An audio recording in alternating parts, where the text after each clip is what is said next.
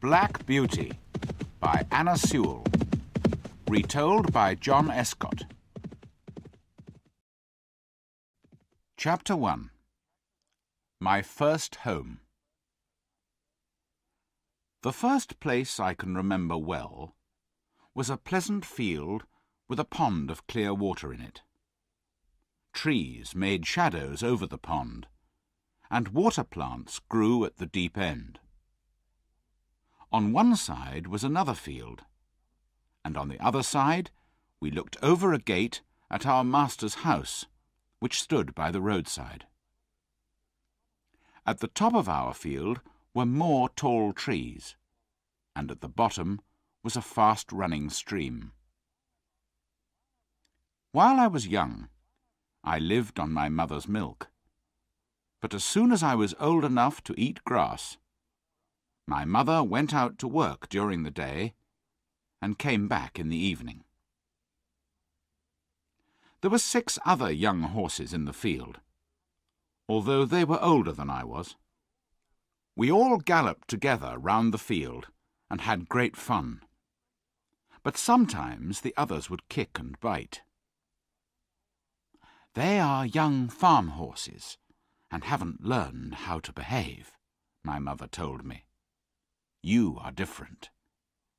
Your father is well known, and your grandfather twice won the most important race at Newmarket. Your grandmother was quiet and gentle, and you have never seen me kick or bite, have you? I hope you will grow up to be gentle and a willing worker, and never bite or kick." I have never forgotten my mother's advice. She was a clever and sensible old horse. Her name was Duchess, but our master often called her Pet. He was a good, kind man, and my mother loved him very much. Whenever she saw him at the gate, she trotted across. He used to pat her and say, "Well, old Pet, and how is your little darky?" I was a dull black colour, so he called me Darky. He sometimes brought a piece of bread for me, or a carrot for my mother, and I think we were his favourites. When I was 2 years old, something happened which I have never forgotten.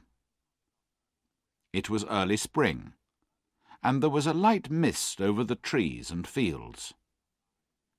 I and the other young horses were feeding at the lower end of the field when we heard the distant cry of dogs. The oldest among us lifted his head to listen. "There are the hounds," he said, and immediately raced off. The rest of us followed him to the top of the field, where we could see several fields beyond. My mother and another old horse were standing near. "They've found a hare," said my mother, "and if they come this way, we shall see the hunt."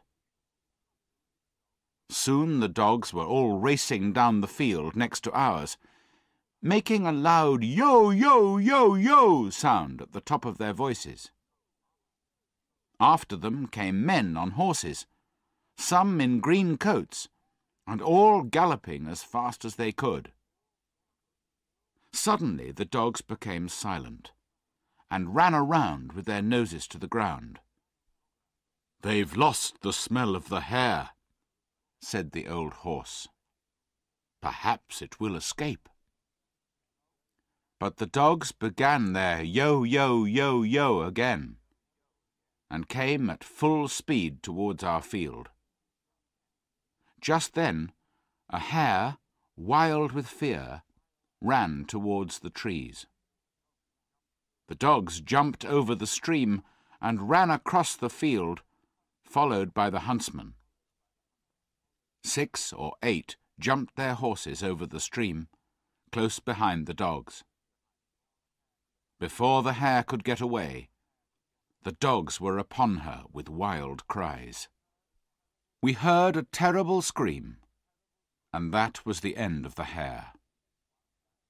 One of the men picked her up and held her by the leg. She was covered in blood, but all the huntsmen seemed pleased. I was so greatly surprised that at first I did not see what was happening by the stream. But when I did look, I saw a sad sight. 2 fine horses were down, one in the stream and the other on the grass. One rider, who seemed unhurt, was climbing out of the water, but the other lay quite still. "His neck is broken," said my mother. "I can't understand why men are so fond of this sport. They quite often hurt themselves and ruin good horses, all for one hare that they could get more easily some other way. But we are only horses, and don't know why men do these things." They carried the dead rider to our master's house, and I heard afterwards that it was George Gordon, the only son of a local landowner, and a fine young man. A man from the village came to look at the black horse on the grass. The animal was in great pain, and one of his legs was broken. The man began to feel the horse all over. Then he shook his head. Someone ran to our master's house and came back with a gun. Soon after, there was a loud bang and a terrible cry. Then all was still. The black horse did not move again. My mother was very unhappy. "I've known that horse for years," she said. "His name was Rob Roy. He was a good, brave horse." She never went near that end of the field again. Not many days after, we heard the church bell and saw a long, strange black carriage pulled by black horses. They were taking the body of young George Gordon to the churchyard to bury him. He would never ride again. I never knew what they did with Rob Roy, but it was all for one little hare.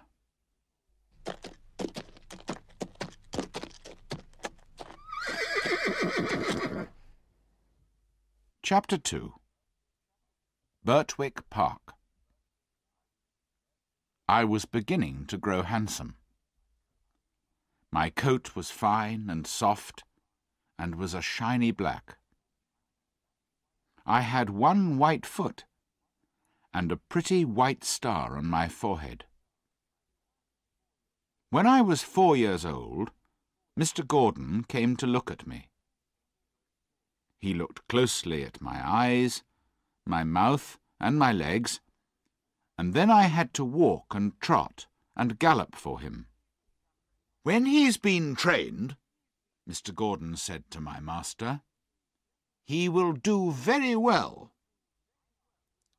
My master liked to train his horses himself before selling them, and the next day my training began. To train a horse is to teach him to wear a saddle and to carry a man, woman, or child on his back. The horse must also learn to wear a collar and to stand still when it is put on, then to have a carriage fixed behind him, and to go fast or slow, whichever his driver wishes. He must never bite or kick or talk to other horses, and must always do what his master tells him, however tired or hungry he feels. Like all horses that have grown up, I had to wear a bit and bridle. A bit is a great piece of cold, hard metal, as thick as a man's finger, which is pushed into a horse's mouth between his teeth and over his tongue, with the ends coming out at the corners. It is held there by straps which go over the horse's head, under his neck, round his nose, and under his chin. Reins, which the rider holds, are fastened to each end of the bit. Slowly, with my master's kind words and gentle ways, I learned to wear my bit and bridle. Next there was the saddle. My master put it on my back very gently, then fixed the straps under my body, speaking quietly to me all the time. Then one morning he got on my back and rode me round the field on the soft grass. He did this every day until I was used to it. Then he took me to the village, where a man fixed metal shoes onto each hoof. My feet felt heavy and strange, but I got used to this too. There were more new things to wear. First, a heavy collar on my neck, and a bridle with great side pieces against my eyes, called blinkers. With these on, I could only see in front of me. But in time I got used to everything, and could do my work as well as my mother. For a fortnight, my master sent me to a neighbour's farm for another kind of training, which was very useful to me. One field was next to the railway, and had sheep and cows in it, and I was put in among them. I shall never forget the first train that thundered by, and how I galloped to the far side of the field, trembling with fear at this terrible noise. But after a few days, I cared as little as the sheep and cows when a train passed by. It was early in May when a man came to take me away to Mr. Gordon's house. My master said, "Good-bye, Darky. Be a good horse, and always do your best." I put my nose into his hand, and he patted me kindly. And then I left my first home. Mr. Gordon's house, which was called the Hall, stood in Birtwick Park, near the village. We went into the park through a large gate, then trotted along a smooth road between some trees to the house and gardens. Beyond this were the stables. There was room for many horses and carriages. My stable had 4 good stalls and a large window. It was very pleasant. The first stall was called a loose box, where a horse is not tied up all the time, but is free to move around as he likes. It is a great thing to have a loose box. The groom put me into it and gave me some oats. Then he patted me, spoke kindly, and went away. In the stall next to mine stood a little fat grey pony. "Hello," I said. "What is your name?" "Merrylegs," he said, turning round. "I'm very handsome. I carry the young ladies on my back, and sometimes I take Mrs. Gordon out in one of the carriages. Are you going to live next to me in the box?" "Yes," I said. "Then I hope you are well behaved," he said. "I don't like anyone who bites." A horse's head looked over from the stall beyond. It was a tall brown mare, and she did not look pleased. "So it's you who's turned me out of my box," she said. "I'm sorry," I said, But the man put me in here, so it's not my fault. I don't want to argue with anyone. I just wish to live in peace." Later, Merrylegs told me about the tall brown mare. "Ginger has a bad habit of biting people," he explained. "One day she bit James in the arm, and Miss Flora and Miss Jessie, the children, were afraid to come into the stable after that. If you don't bite, I hope they'll start to come again." I told him that I never bit anything except grass, and could not understand why Ginger bit people. "And no one was ever kind to her before she came here," said Merrylegs.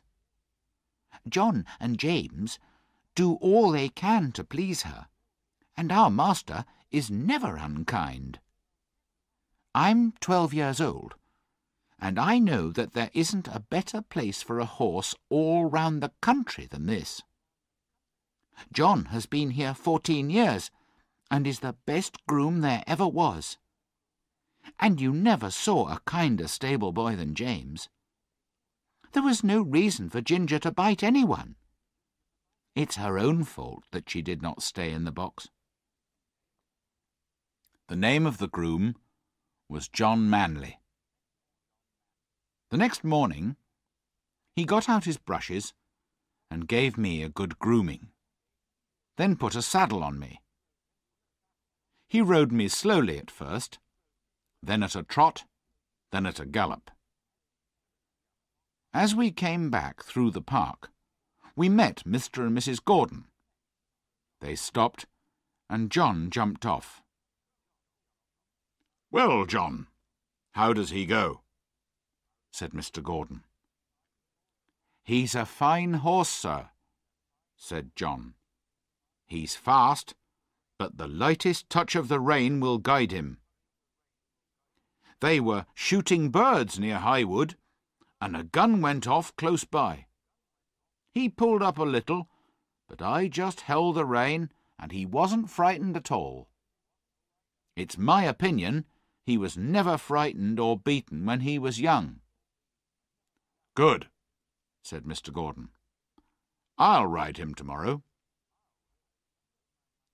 I remembered my mother's advice, and the next day I tried to do exactly what my master wanted me to do.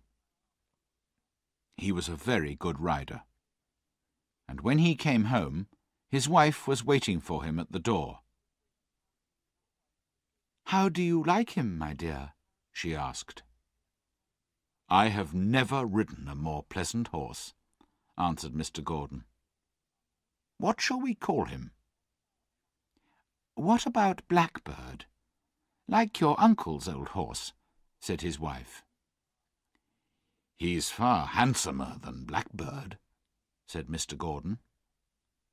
"Yes," she said, "he's quite a beauty. And he has a kind, intelligent face.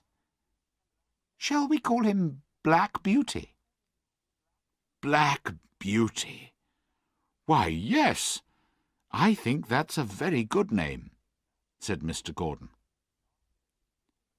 John went into the stable and told James.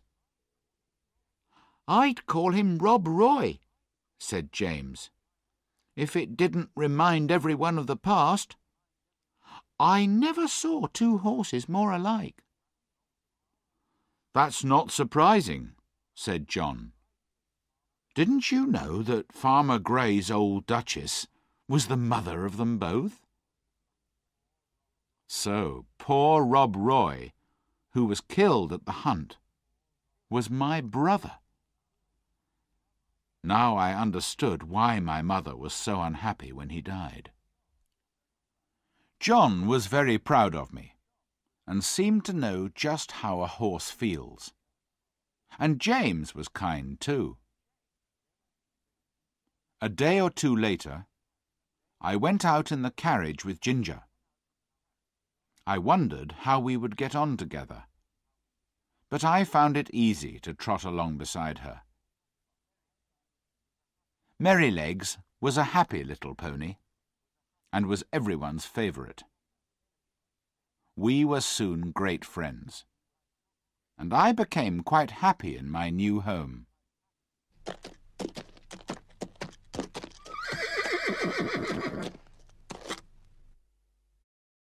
Chapter 3. Ginger's Story.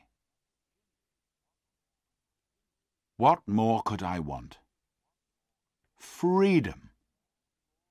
For the first 4 years of my life, I had a large field where I could gallop around at full speed, with no straps, no bit, and no blinkers. Now I stood in a stable, night and day, except when I was wanted for work, and sometimes when John took me out, I felt so strong, so full of life, that I wanted to jump or dance. "Calm down, boy," he would say. Then, as soon as we were out of the village, he would let me trot fast for a few miles. Some grooms punished a horse for getting too excited, but not John. He knew how to control me with only the sound of his voice, and I was very fond of him. Sometimes we did have our freedom in the field for an hour or two. This was on fine Sundays in the summer, because the carriage never went out on Sundays. It was wonderful. The grass was cool and soft to our feet, and the air was so sweet. And we could gallop, or lie down, or roll over on our backs, or do what we liked. One day, Ginger asked me about my old home and my training. When I finished telling her, she said, "Life has been different for me. I was taken from my mother when I was young, and there was no kind master like yours to look after me. I had a bad time when I was trained.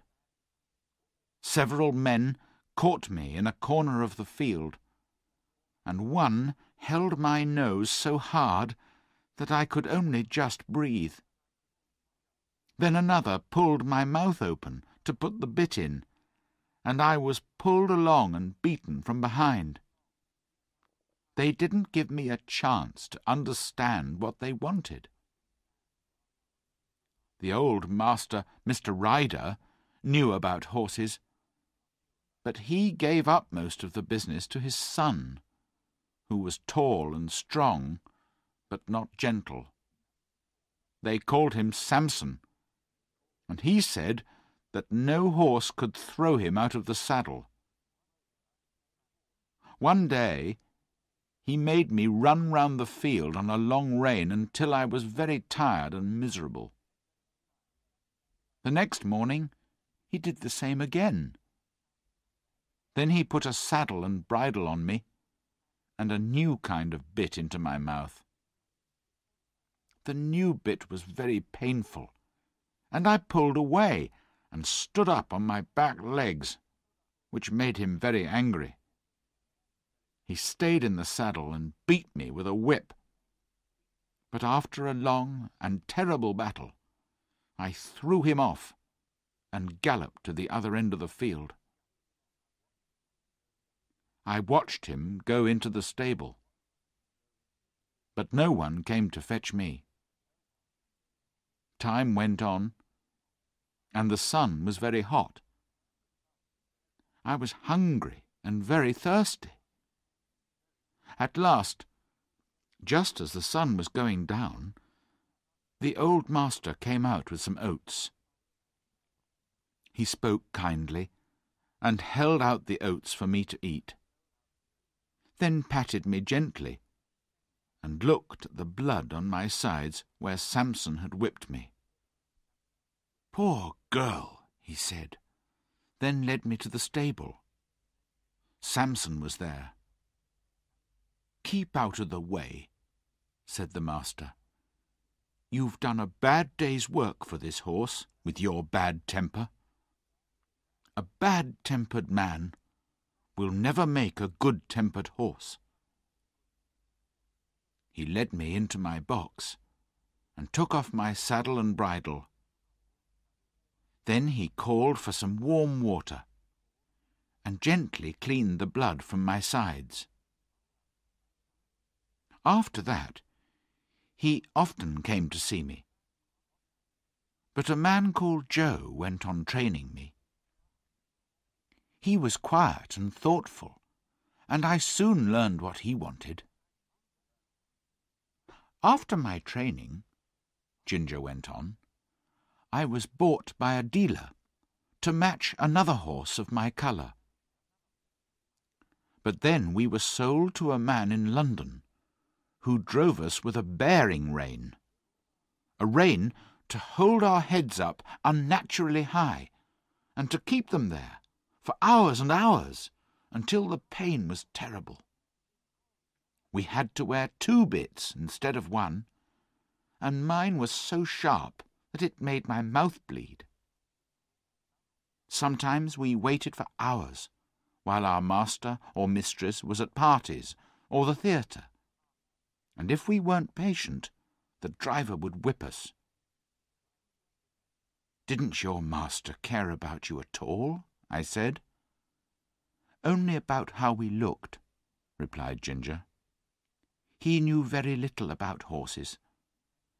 The driver told him I had a bad temper, but would soon get used to the bearing rein.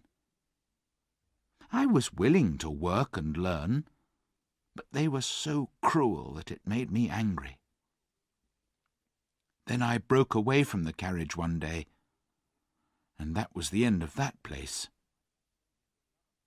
I was sold to another man, but he had a groom as bad-tempered as Samson. He hit me across the legs with his stable brush if I didn't move quickly.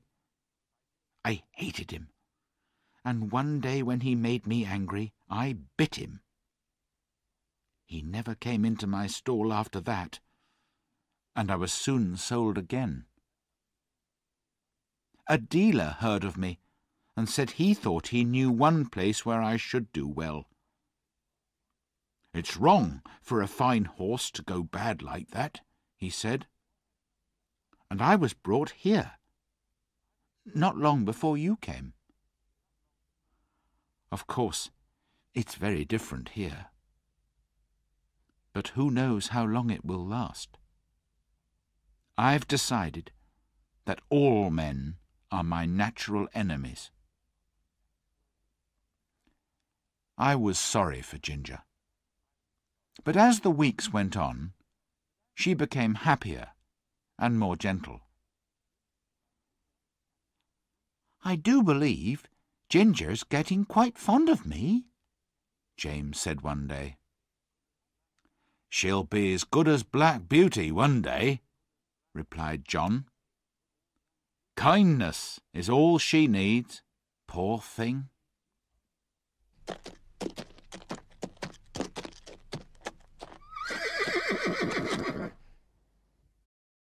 Chapter 4. Kindness and Cruelty. A neighbour of the Gordons, Mr. Bloomfield, had a large family of boys and girls, who often came to play with Miss Jessie and Miss Flora. One of the girls was the same age as Miss Jessie. 2 of the boys were older, and there were several little ones. Whenever they came, the children loved to ride Merrylegs. One afternoon, when they were visiting, James brought Merrylegs in and said, "Now behave yourself." "What did you do, Merrylegs?" I asked him. "Those young people didn't seem to know when I was tired," he said. "So I just threw them off backwards. It was the only thing they could understand." "You threw the children off?" I said. "Oh, no. Did you throw Miss Flora or Miss Jessie?" "No, of course not. I'm quiet and careful with them, and with the little ones. I'm the best friend and riding teacher those children have. It's not them, it's the boys," he said. "The other children rode me for nearly 2 hours. Then the boys rode me, one after the other, for an hour, hitting me with a stick. I didn't get annoyed, but I did get tired, so I stopped once or twice to let them know. But boys think a horse is like a machine, and can go on as long and as fast as they want it to. They never think that we get tired.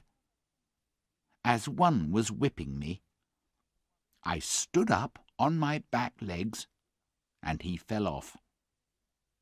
He got on again, and I did the same. Then the other boy tried, and I put him down on the grass. They're not bad boys, and don't mean to be cruel, but they have to learn.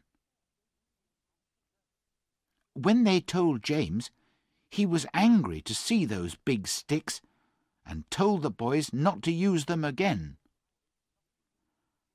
I would give those boys a good kick," said Ginger. "I know you would," said Merrylegs, "but they expect me to look after those children, and they expect me to be good-tempered, and I will be.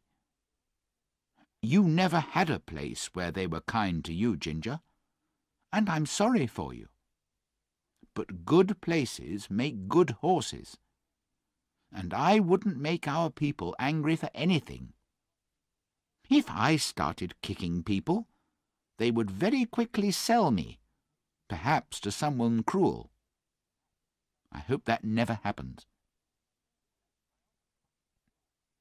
I often wondered why Sir Oliver, the oldest horse in the stable, had so short a tail, only about 20 centimetres long. And one day I asked him, "Did you have an accident?" "It was no accident," he said angrily. "My long and beautiful tail was cut off when I was a young horse. At that time, some owners thought it was fashionable." "How terrible," I said. "Yes, terrible and cruel," said Sir Oliver.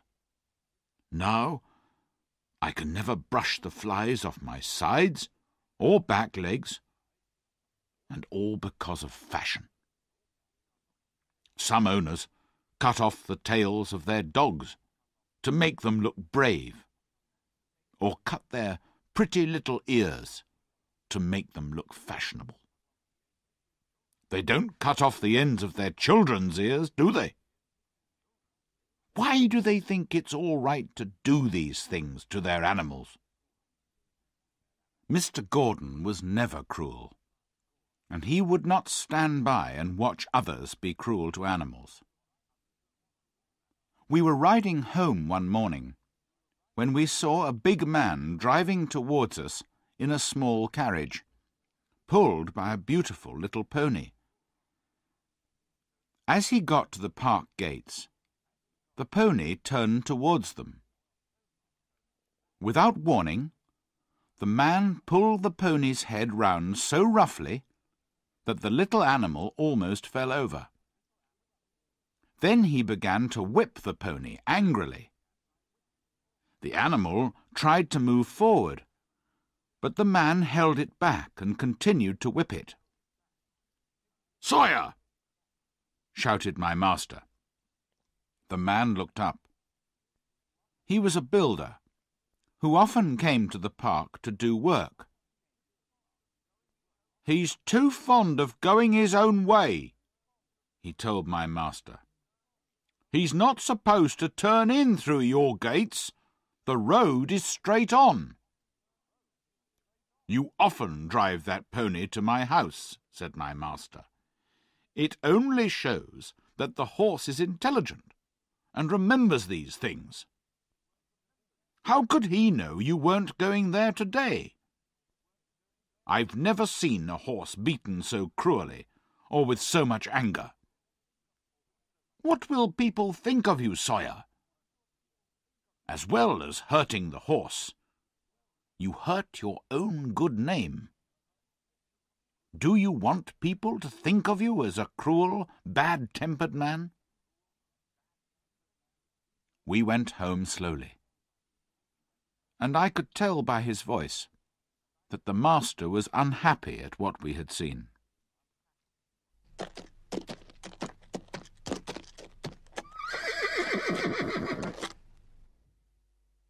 Chapter 5. The Storm. One day in the autumn, my master had to go to a distant town on business. John harnessed me to the carriage, and the three of us went off. There had been a lot of rain, and the wind was very strong. When we came to the river, the water was so high it nearly reached the wooden bridge, and many of the fields were under water. In one low part of the road, the water was halfway up to my knees. We got to the town, and the master's business took a long time. It was late in the afternoon when we started back for home.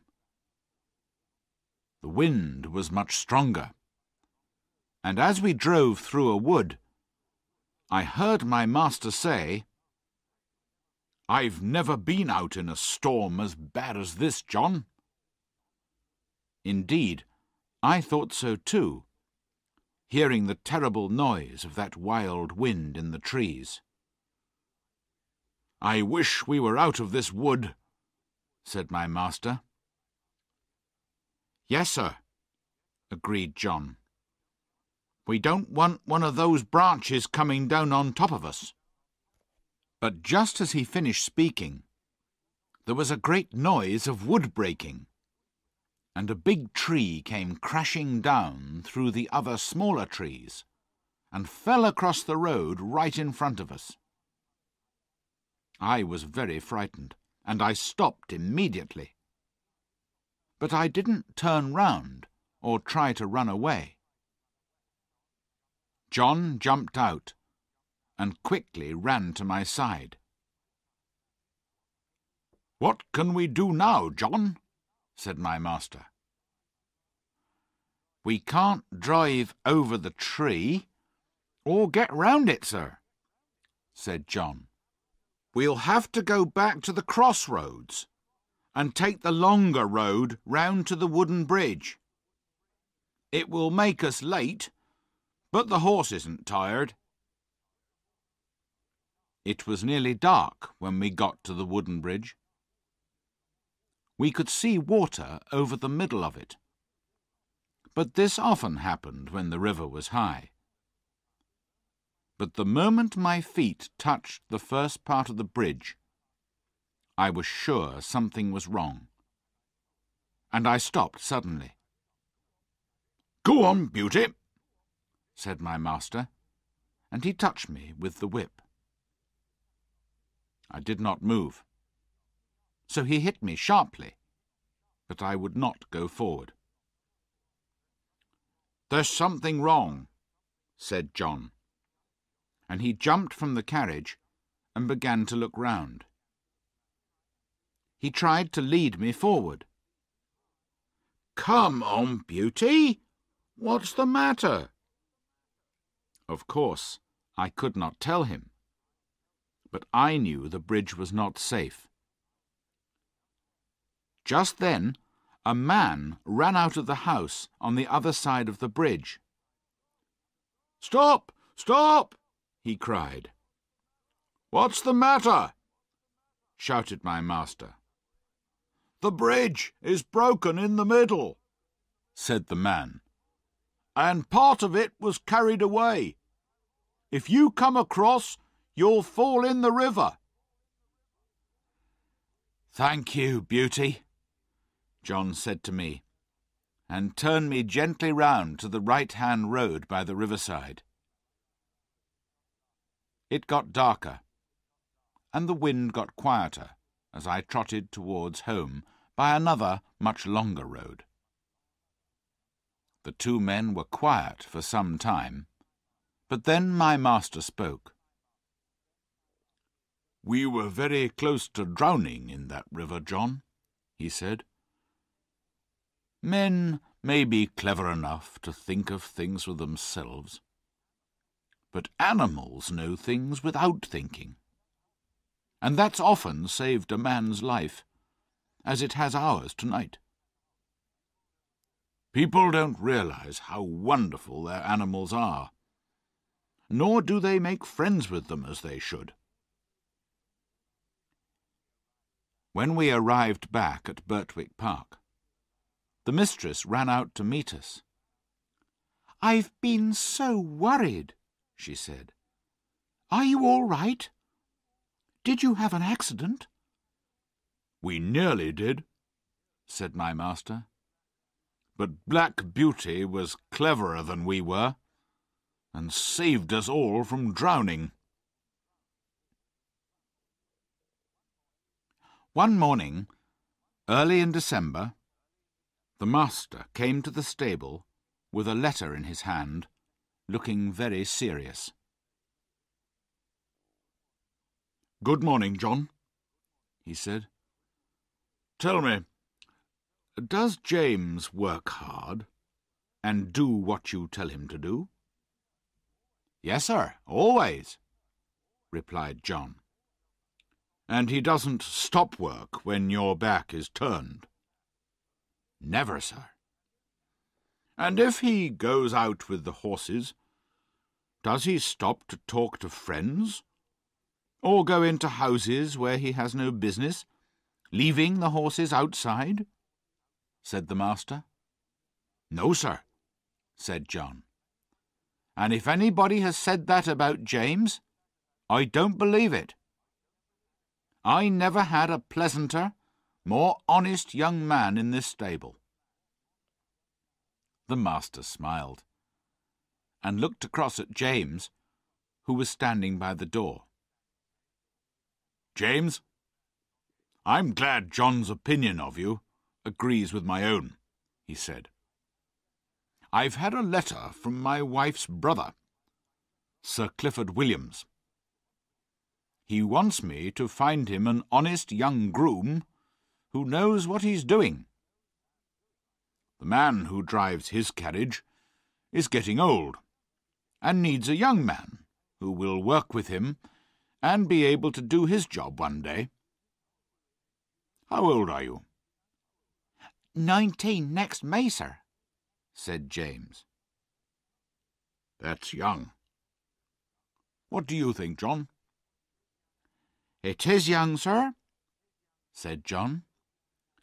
"But he's tall and strong. He doesn't have much experience of driving, but he has a light touch and a quick eye." "Well, James," said the master, "talk to your mother at dinner-time, and let me know what you want to do." A few days later, it was agreed that James would go to Clifford Hall in a month or 6 weeks, and for the next few weeks he drove the carriage. We went in and out of town, through busy streets, and to the railway station, where the road was narrow, and there were lots of other carriages hurrying to and from the station. Then my master and mistress decided to visit some friends who lived about 75 kilometres from our home. "You can drive us, James," said my master.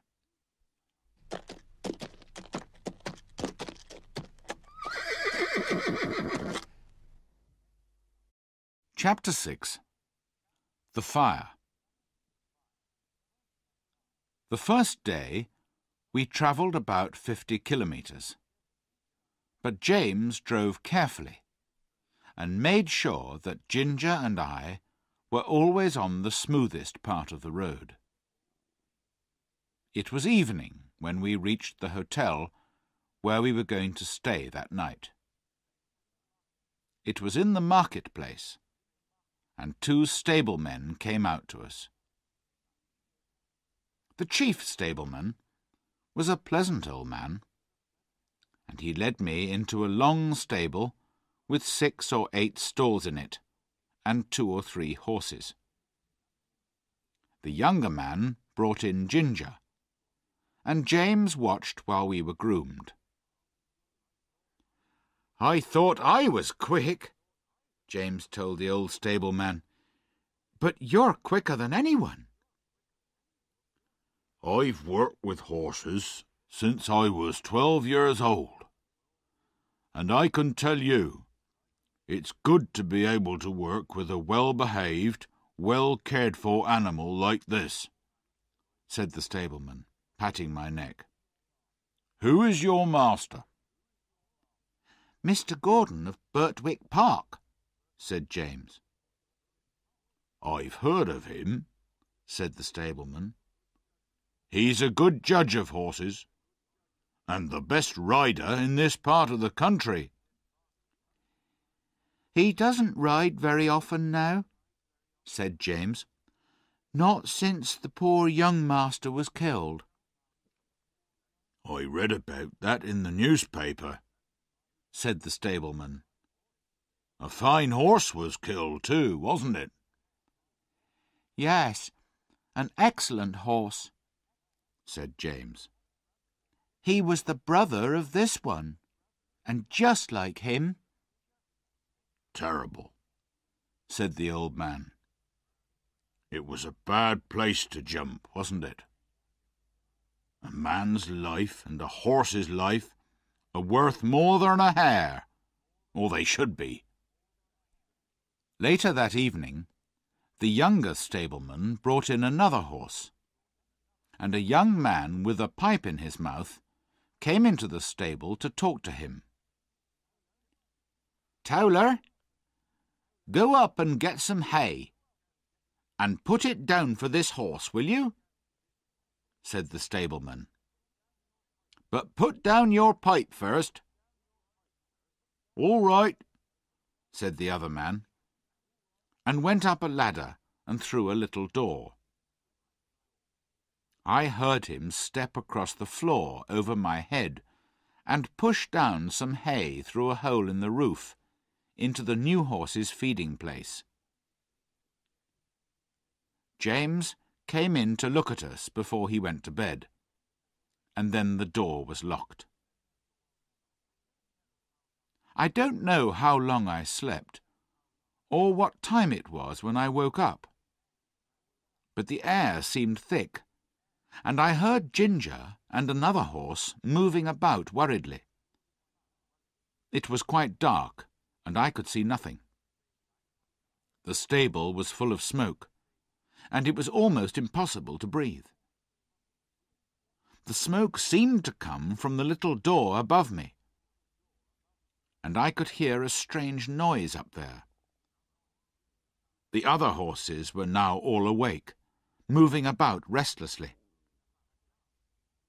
At last, I heard someone outside, and then the younger stableman ran in with a light. He began to untie the horses, and tried to lead them out. The first horse would not go with him, nor the second or third.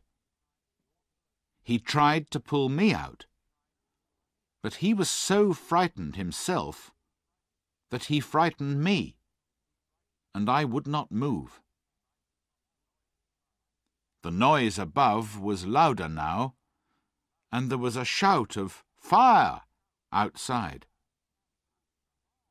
The old stableman came in quietly and quickly, and got one horse out, then another. By now, the flames were coming down through the roof, and the noise was terrible. Then I heard James's voice, quiet and friendly as it always was. "Come on, Beauty," he said. We'll soon get you out of this smoke. He took off his scarf and tied it over my eyes, then led me out, patting me all the time. He took the scarf off, then shouted, "Take this horse, somebody, while I go back for the other." Windows in the hotel were open, and people were shouting. I watched the stable door, where the smoke came out thicker than ever. Then I heard one voice above all the others, and recognized it as my master's. "James Howard!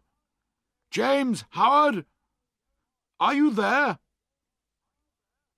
There was no answer, only the crash of something falling in the stable.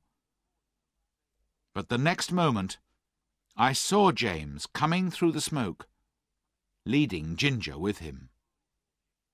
"My brave boy," said the master. "Are you hurt?" James shook his head, unable to speak because of the smoke. Suddenly, I heard the sound of wheels and galloping horses. "It's the fire engine!" shouted someone. 2 horses ran past me, pulling the heavy fire engine. The fireman jumped out, and we went quickly into the wide, quiet marketplace, out of their way. The master led us to a large hotel on the other side, where a stableman came to take us in. Then the master hurried off to find his wife. The next morning, he came to see how we were, and to speak to James. I did not hear much, but James looked very happy, and the master looked proud of him. How did the fire start? Someone said they saw Dick Towler go into the stable smoking a pipe, but that when Dick came out he didn't have it. The young stableman said that he asked Dick to go up the ladder to put down some hay, but also told him to put down his pipe first. Dick said that he did this, but nobody believed him.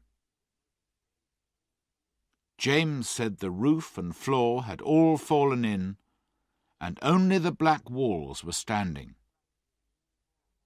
The 2 poor horses, who could not get out, were buried under the fallen roof.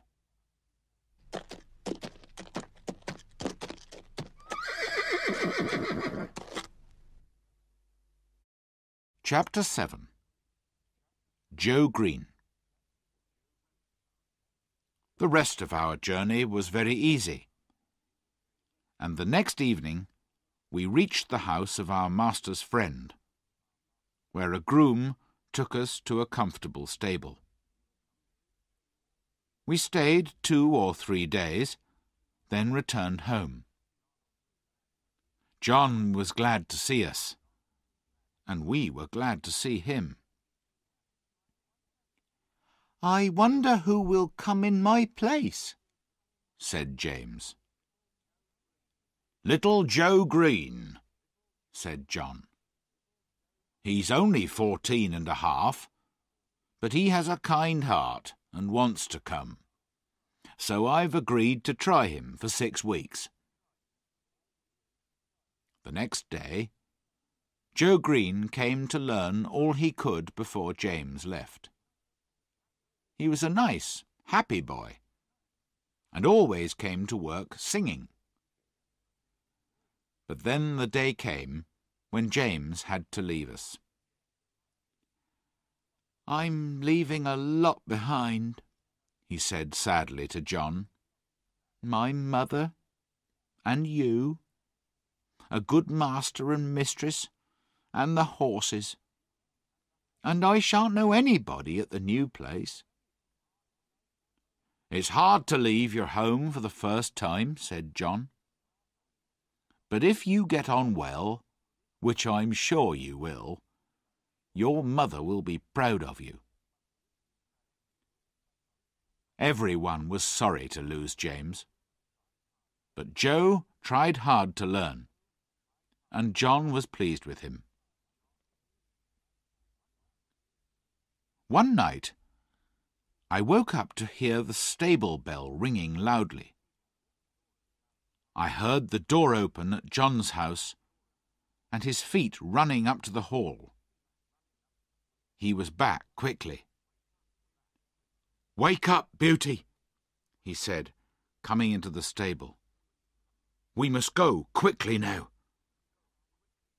And before I could think, he had the saddle on my back and the bridle on my head. The master was waiting at the hall door with a letter in his hand. "Ride for your life, John," he said. "Give this to Dr. White, then rest your horse, and be back as soon as you can. Mrs. Gordon is very ill." Away went John and I, through the park, and through the village, and down the hill. There was a long piece of flat road by the riverside, and John said, "Now, Beauty, do your best." I needed no whip, and for 2 miles I galloped as fast as I could, perhaps even faster than my grandfather, who won the race at Newmarket.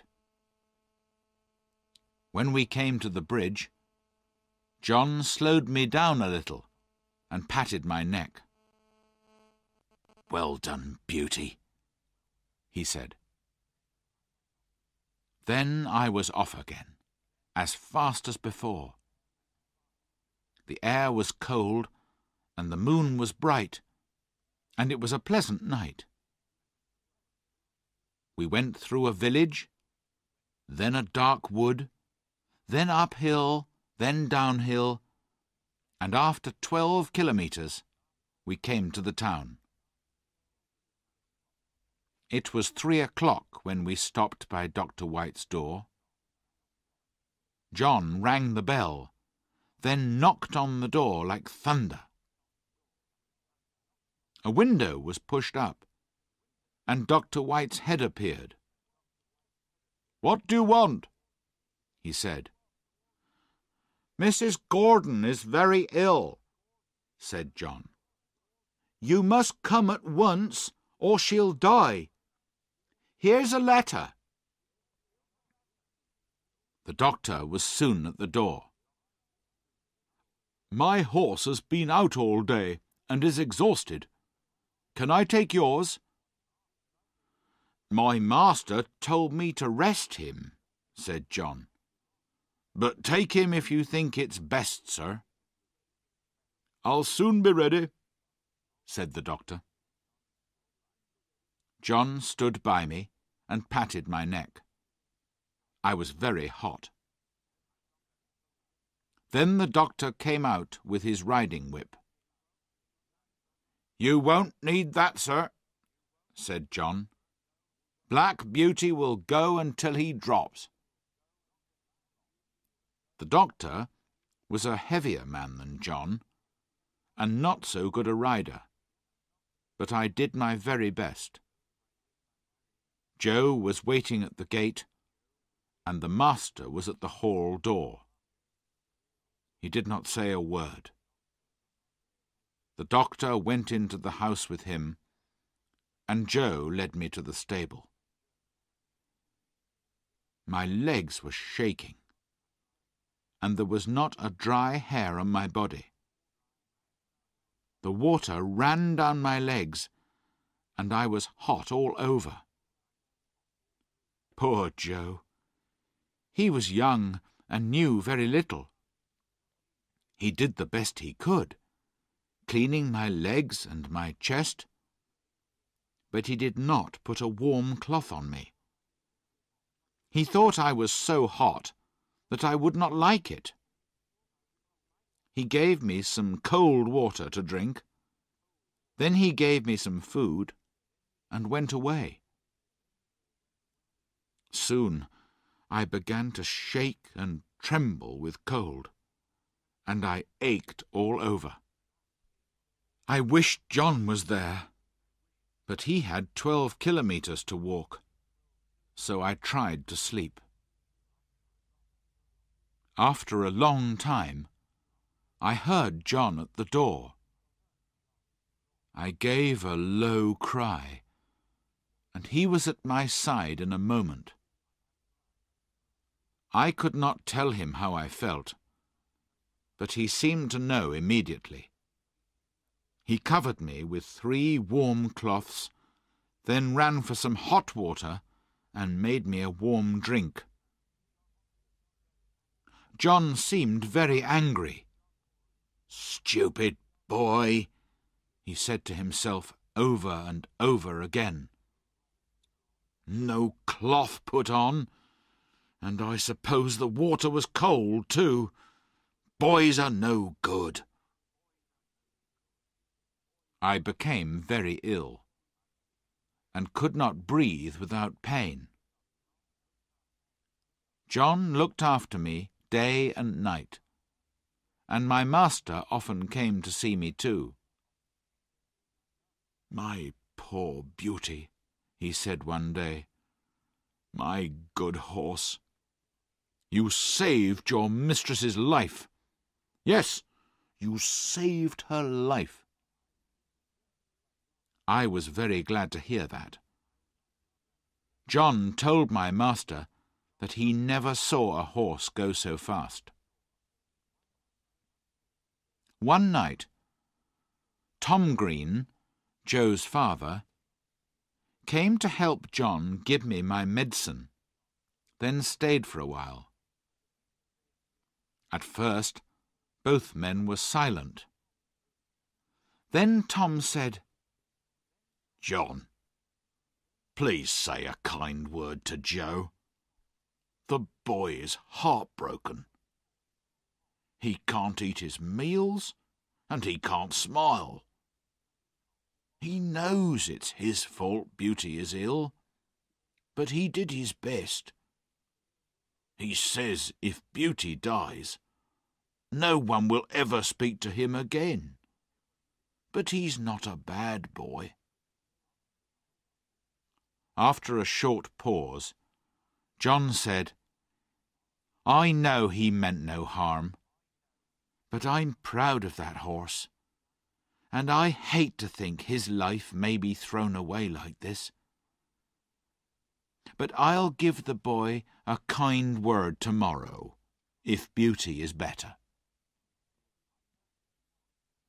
I heard no more of this conversation, as the medicine did well, and sent me to sleep, and in the morning I felt much better. Joe learned quickly after this, and was so careful that John began to give him many things to do. One day John was out, and the master wanted a letter taken immediately to a gentleman's house about 5 kilometres away. He told Joe to saddle me and take it. The letter was delivered, and we were returning through a field where we saw a cart full of bricks. They were so heavy that the wheels of the cart were half buried in the soft ground, and the horses could not move the cart at all. The man leading the horses was shouting and whipping them without stopping. "Don't whip the horses like that," Joe shouted at him. "The wheels are half buried and won't move. I'll help you take some bricks out to make the cart lighter." "Mind your own business," said the man angrily. He was in a terrible temper, and more than half drunk. Joe turned me, and we galloped towards the house of the brickmaker, Mr. Clay. Joe knocked on the door. the door opened. "Hello, young man," began Mr. Clay.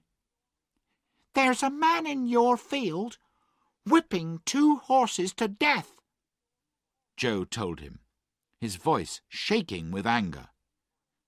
"I told him to stop, but he wouldn't. I offered to help him lighten the cart, but he refused. I think he's drunk. Please go, sir." "I will," said the man, and hurried off. When we got home, Joe told John all about it. "You did the right thing," said John. "Many people would ride by and say it was none of their business. But cruelty is everybody's business." Just before dinner, the master sent for Joe. The drunken man was accused of cruelty to horses, and Joe was wanted to tell his story to the police. "I'll tell it gladly," said Joe. We heard afterwards that the poor horses were so exhausted and so badly beaten that the man might have to go to prison. Joe came across and gave me a friendly pat. "We won't allow cruelty, will we, old friend?" he said. And he seemed to have grown up suddenly.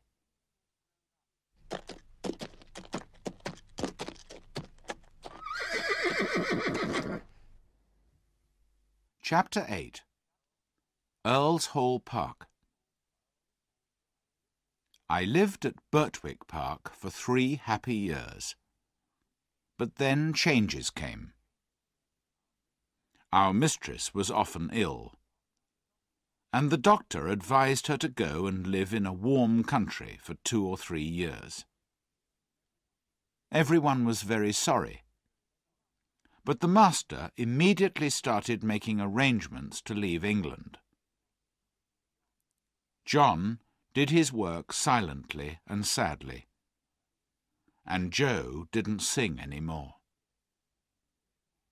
Then we heard that the master had sold Ginger and me to an old friend of his, Lord Grey.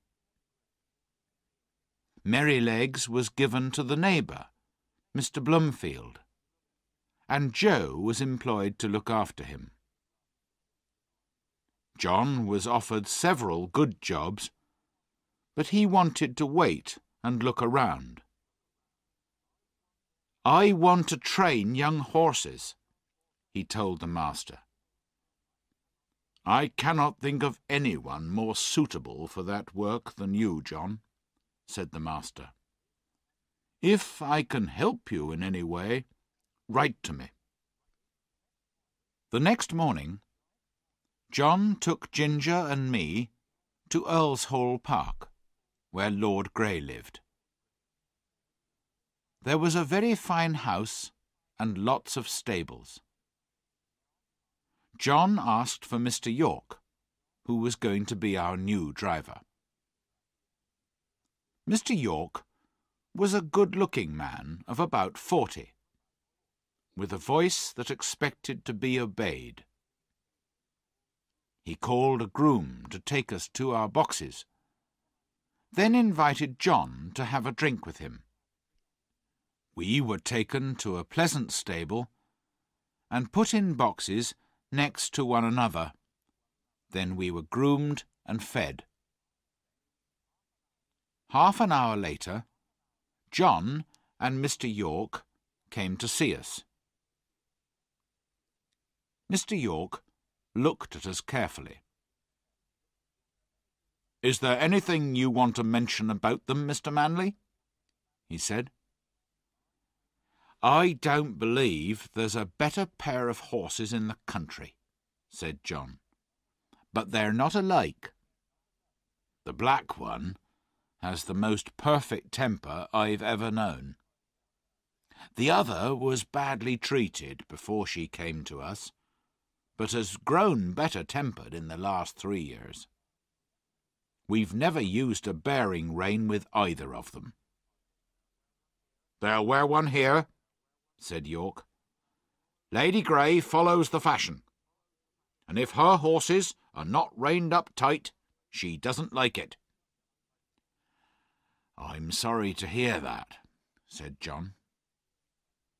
He came to pat each of us for the last time. I held my face close to him, which was all I could do to say goodbye. And then he was gone, and I have never seen him since. Lord Grey came to look at us the next day, and seemed pleased. He heard what John had said about us. "Keep an eye on the mare," he said to York. "Don't make the bearing rein too tight at first, and I'll mention it to my wife." In the afternoon, we were harnessed to the carriage, and Lady Grey came out and looked at us. She was a tall, proud-looking woman, and did not look pleased, but she said nothing and got into the carriage. The bearing rein annoyed me, but did not pull my head any higher than I was used to carrying it. I was worried about Ginger, but she seemed quite happy. But the next afternoon, when Lady Grey came down the steps, she said, "York, you must put those horses' heads higher. They don't look nice." "I'm sorry, my lady," said York, "but they have not been reined up for 3 years. But if it pleases you, I can take them up a little more." "Do that," she said. That day we had to pull the carriage up a steep hill. I wanted to put my head forward to make the work easier, but I couldn't. "Now you can see what it's like," said Ginger when we came back. "If it doesn't get any worse, I shall say nothing, but I won't have the rein pulled up tight." Each day the bearing reins were shortened a little more. Then one day Lady Grey came out later than usual and said, "York, when will you get those horses' heads up? Pull them up at once, and let's have no arguing." York came to me first, and made the rein very tight. Then he went to Ginger. But the moment he took off the rein in order to shorten it, she stood up on her back legs. York and the groom could not control her. She kicked herself out of the carriage and fell down, kicking me on the leg as she went. York sat on her head to keep her still and shouted, "Let the black horse out! Undo the carriage! Cut the harness!" The groom cut me out of the harness and hurried me back to my box, then ran back to York. I was angry, and my leg hurt, and I felt that I wanted to kick the first person who came near me. Soon after, Ginger was led in by 2 grooms. York was with her, and came to look at me. "I knew those bearing reins would cause trouble," he said to himself. He saw where I had been kicked, and washed the place gently with hot water to help the pain. Lord Grey was angry when he heard what had happened. He blamed York for taking orders from the mistress, and York said that he would take orders only from Lord Grey himself from now on. But things went on the same as before, except that Ginger was never put into the carriage again. I pulled it with a horse called Max, who was used to the tight rein. But those 4 months pulling Lady Grey's carriage were terrible. The sharp bit cut into my tongue and mouth.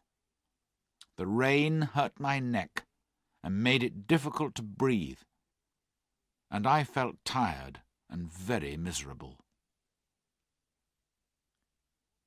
In the spring, Lord Grey and some of his family went up to London and took York with them. 2 daughters remained at the Hall.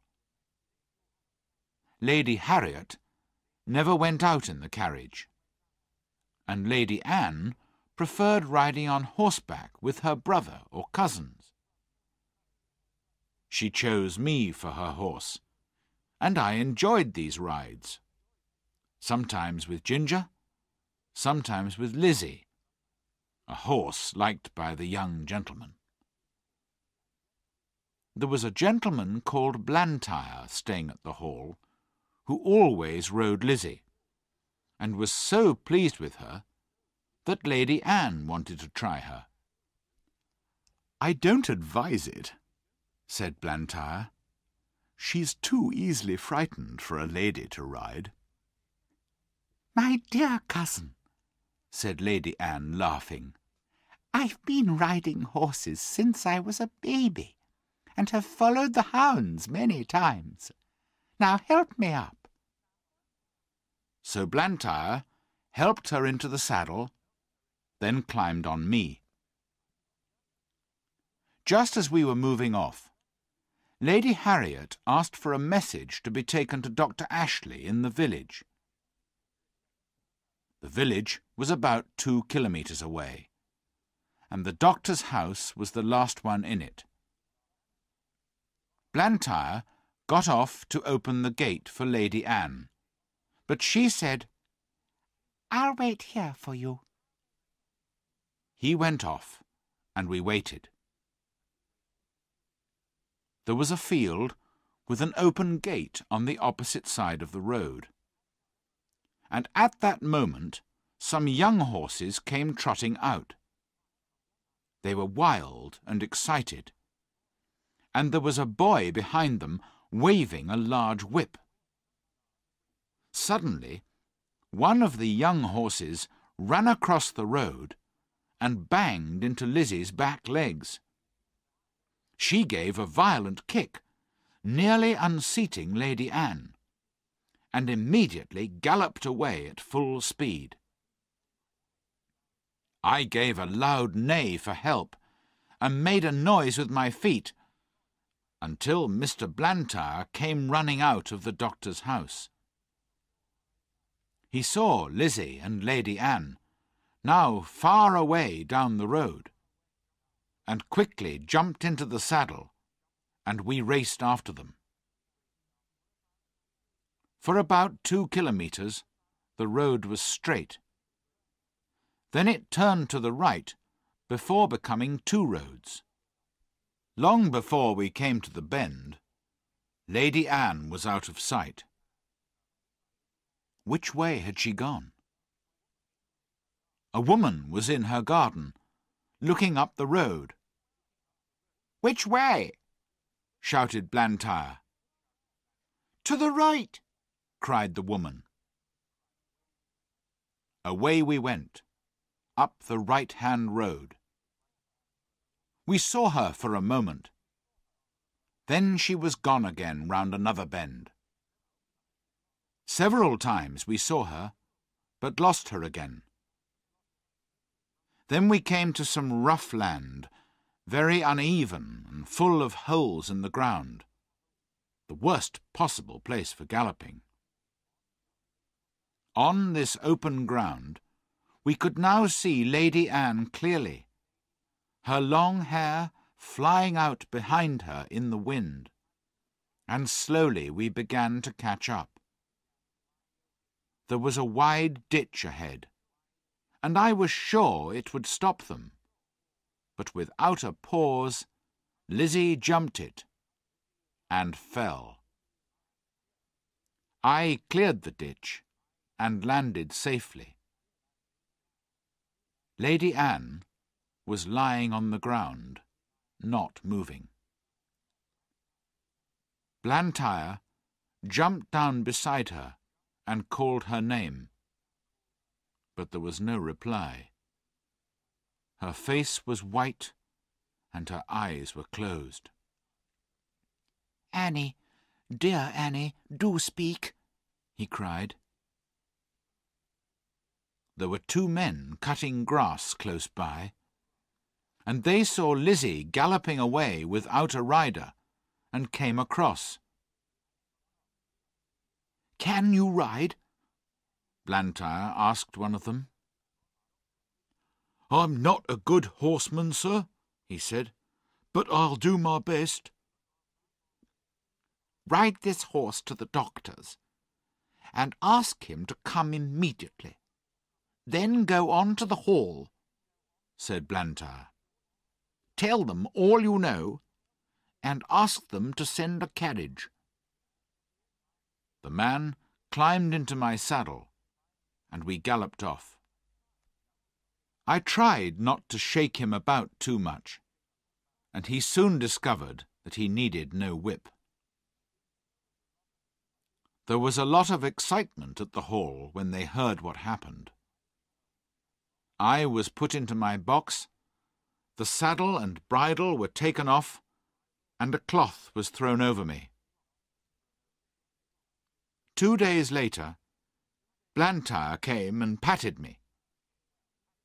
"You did well," he said. "I'm sure you knew Annie was in danger. She must ride only you from now on." From this, I knew that my young mistress was out of danger, and would soon be able to ride again.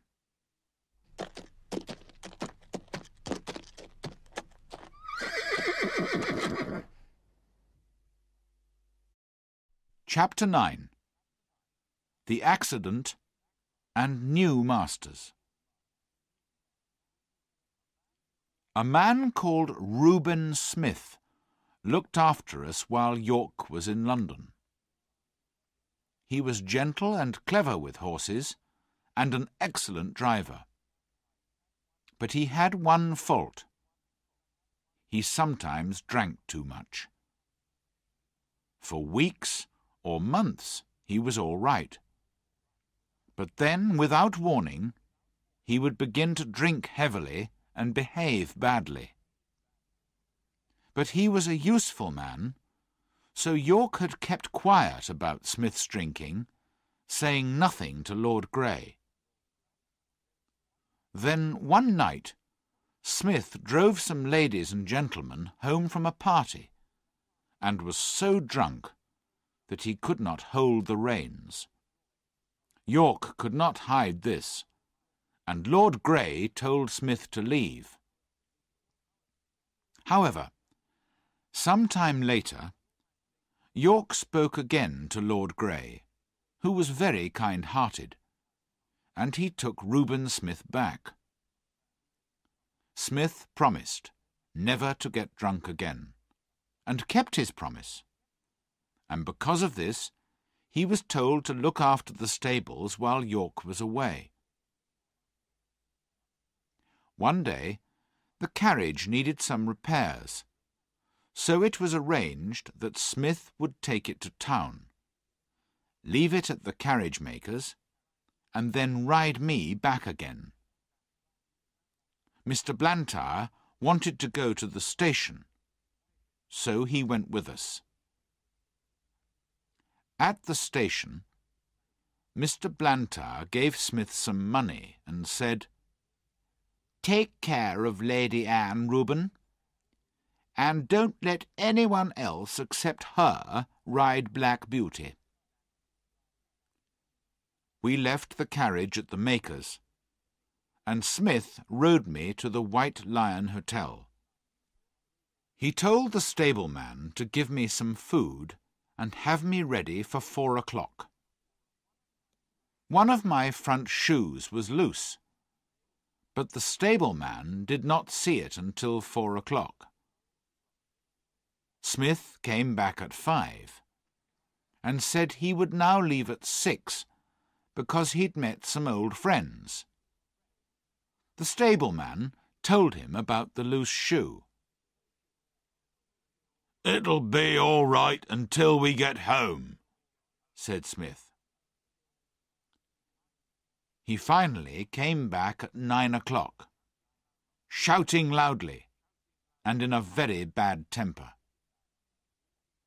We left, and almost immediately he began to gallop, often giving me sharp cuts with the whip, although I was going at full speed.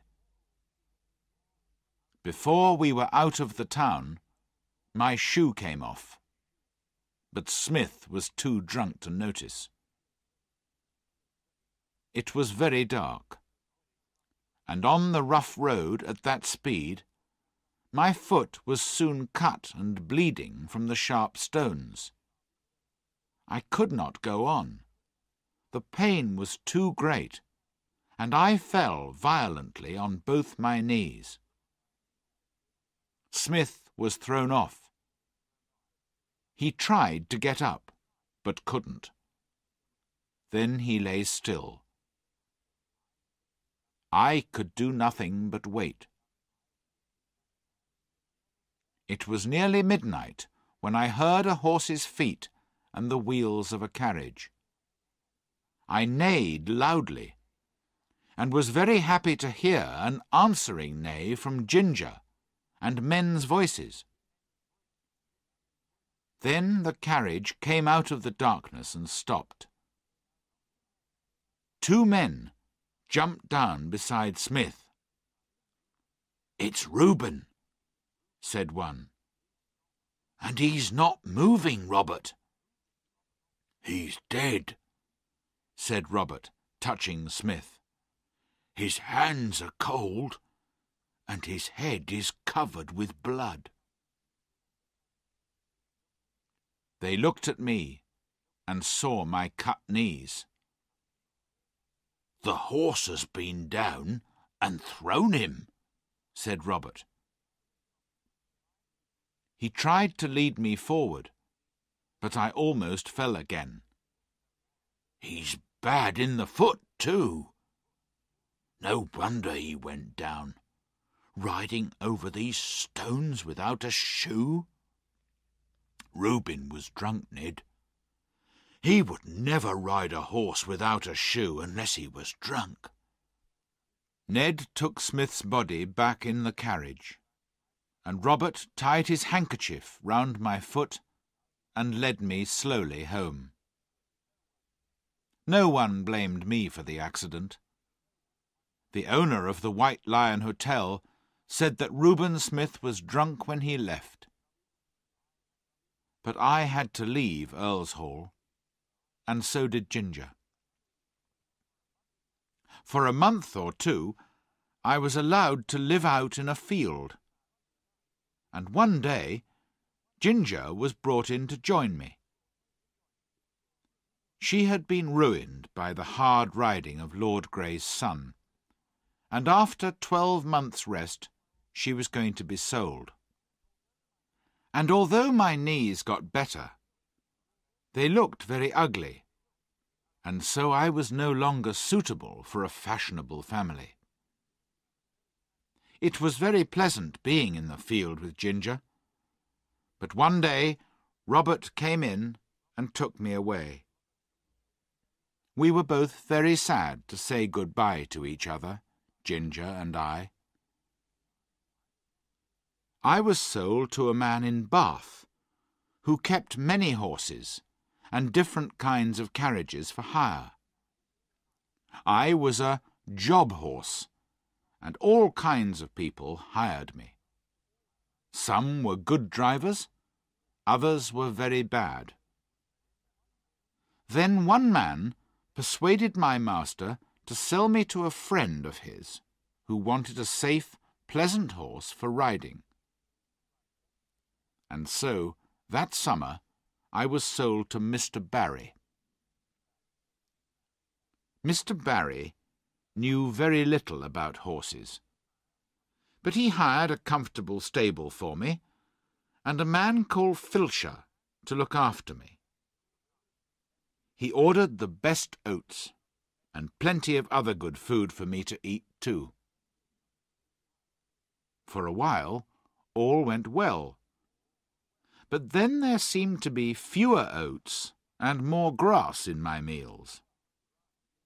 The grass food, though very good, was not enough to keep me strong and healthy.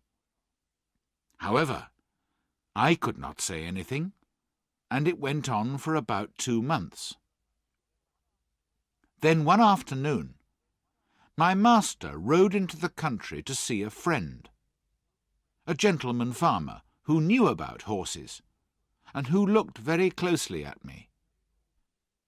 "Your horse doesn't look as well as he did when you first had him, Barry," he said, feeling my neck and shoulders.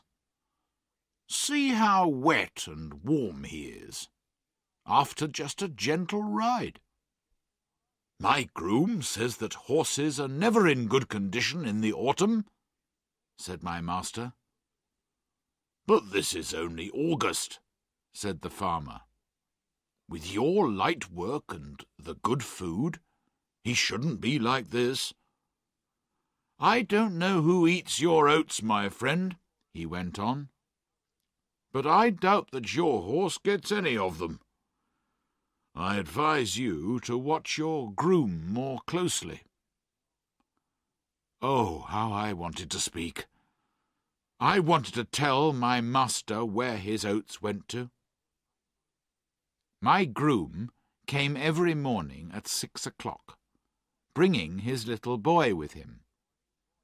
The boy carried a basket and went into the room where the oats were kept. I would see them filling a bag with oats and putting the bag into the basket.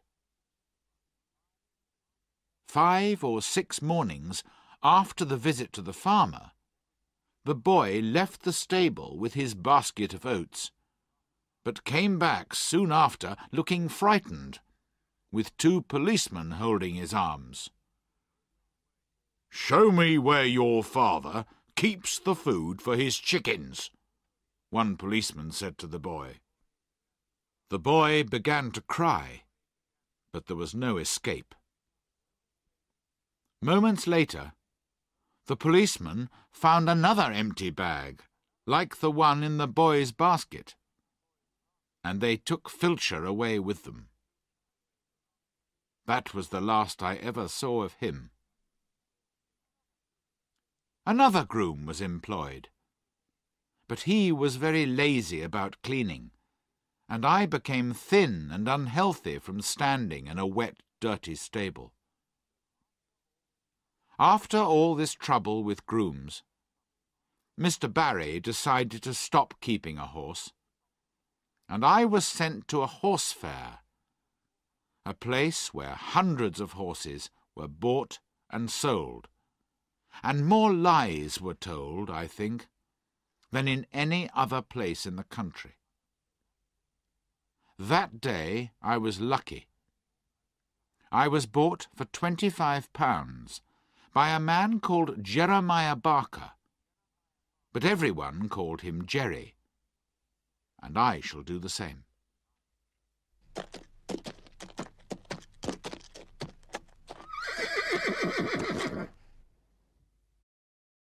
Chapter 10.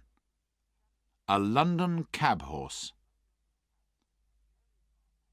Jerry Barker was a small man, but well-made and quick in all his movements. He lived in London and was a cab driver. Jerry's wife, Polly, was a little woman with smooth, dark hair and dark eyes. His son, Harry, was nearly 12 years old and was a tall, good-tempered boy. His daughter, Dolly, was 8, and she looked just like her mother. Jerry had his own cab and 2 horses, which he drove and groomed himself. His other horse was a tall, white animal called Captain. The next morning, Polly and Dolly came to see me. Harry had helped his father since early that morning, and had already decided that I would be a good horse. Polly brought me a piece of apple, and Dolly brought me some bread. "We'll call him Jack, after the old one," said Jerry. "Shall we, Polly?" "Yes," she said. "I like to keep a good name going." Captain went out in the cab all morning, and I went out in the afternoon.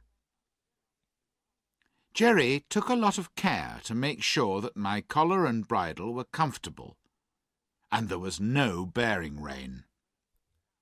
We went to the cab stand, where the other cabs were waiting for passengers, and took our place at the back of the last cab.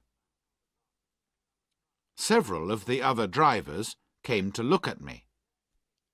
"Too handsome," said one. "You'll find something wrong with him one morning." Then a man in a grey coat and grey hat came up. His name was Grant, and he looked a happy, sensible kind of man. He had been longer on the cab stand than any of the other men, so they let him through to have a look at me, and waited for his opinion. He looked me all over very carefully, then said, "He's the right kind for you, Jerry. I don't care what you paid for him. He'll be worth it." My first week as a cab horse was very hard. I was not used to London. The noise, the hurry, the crowds of horses, carts and carriages. But Jerry was a good driver, and soon discovered that I was willing to work and do my best. He never used the whip on me, and we soon understood each other as well as a horse and man can do. Jerry kept his horses clean, and gave us plenty of food and fresh water, and on Sundays we rested. I never knew a better man than my new master.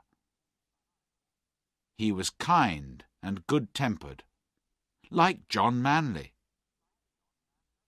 Harry was clever at stable work, and always wanted to do what he could. Polly and Dolly came in the morning to brush out the cab and to wash the glass, while Jerry gave Captain and me a grooming. There was a lot of laughing and fun between them, which all helped to keep Captain and me happy. The family came early in the morning, because Jerry did not like lateness. It always made him angry when people wanted him to drive hard because of their own lateness. One day, two wild-looking young men called to him, "Cabby, hurry up! We're late for our train at Victoria. Get us there in time for the 1 o'clock train, and we'll pay you double." "I will take you at the usual speed, gentlemen," said Jerry. "Extra money doesn't pay for extra speed." Larry's cab was standing next to ours. He opened the door and said, "I'm your man, gentlemen. My horse will get you there all right." And as he shut them in, with a smile at Jerry, he said, "He always refuses to go faster than a trot." Then, whipping his horse hard, he went off as fast as he could. Jerry patted me on the neck. "Extra money "Won't pay for that kind of thing, will it, Jack?" he said. Although he was against hard driving to please careless people, he always went at a fair speed, and was not against going faster if there was a good reason. I remember one morning we were on the stand waiting for a passenger when a young man carrying a large suitcase went by. He stepped on a piece of apple which lay in the road and fell down heavily. Jerry ran across the road and helped him up, then took him into a shop to sit him down. Some time later, the young man, looking white and ill, came out again and called Jerry. So we went across the road.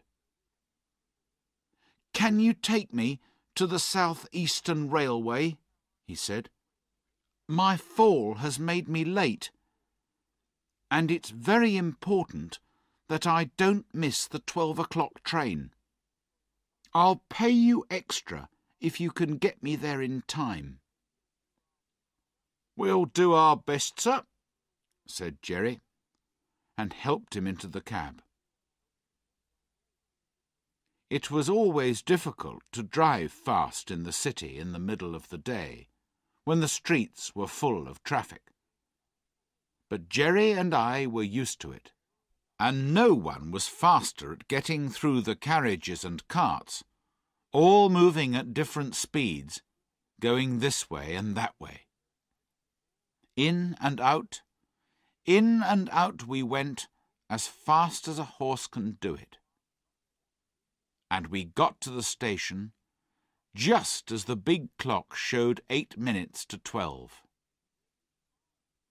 "We're in time," said the young man happily. "Thank you, my friend, and your good horse too. Take this extra money." "No, sir," said Jerry. "Thank you, but it isn't necessary. I'm glad we were in time. Now hurry and catch your train." When we got back to the cab stand, the other men were laughing because Jerry had driven hard to the train. "How much extra did he pay you, Jerry?" said one driver. "Nothing," said Jerry. "He offered me extra, but I didn't take it. If Jack and I choose to have a quick run now and then, that's our business, and not yours." "You'll never be a rich man then," said Larry. "Perhaps not," said Jerry, "but I'll be a happy one." "And you, Larry," added Mr. Grant, "will die poor, because you spend too much money on new whips, beating your poor horse until it's exhausted, and then you have to buy another one." "Well, I've never had good luck with my horses," said Larry. "And you never will," said Mr. Grant. "Good luck is very careful who she travels with, and mostly chooses those who are kind and sensible. That's my experience anyway." He turned round again to his newspaper, and the other men went back to their cabs. Winter came early, with snow, rain, or strong winds almost every day for weeks. Jerry sometimes went to a coffee shop near the cab stand, and sometimes Dolly came with some hot soup that Polly had made for him. One cold, windy day, Dolly was waiting for Jerry to finish his soup when a gentleman came towards us. Jerry started to give the soup bowl back to Dolly and was just going to take off my warm cloth when the man said, "No, no, finish your soup, my friend. I can wait in the cab until you've finished." Jerry thanked him, then came back to Dolly. "That's a real gentleman, Dolly," he said. "He has time and thought for the comfort of a poor cab driver." Jerry finished his soup. Then we took the man to Clapham. After that, he took our cab several times, and often came to pat me. It was very unusual for anyone to notice a cab horse, and I was grateful. Another day, the gentleman saw a cart with 2 horses standing in the street. The driver was not with them, and I don't know how long they had been standing there. However, they decided to move on a few steps. Suddenly, the cart driver ran out of a building and caught them. He seemed very angry, and began to whip the horses hard, even beating them around the head. Our gentleman saw him, and walked quickly across. "Stop that at once, or I'll call the police," he said. The driver was drunk, and he began to shout, but he stopped whipping the horses.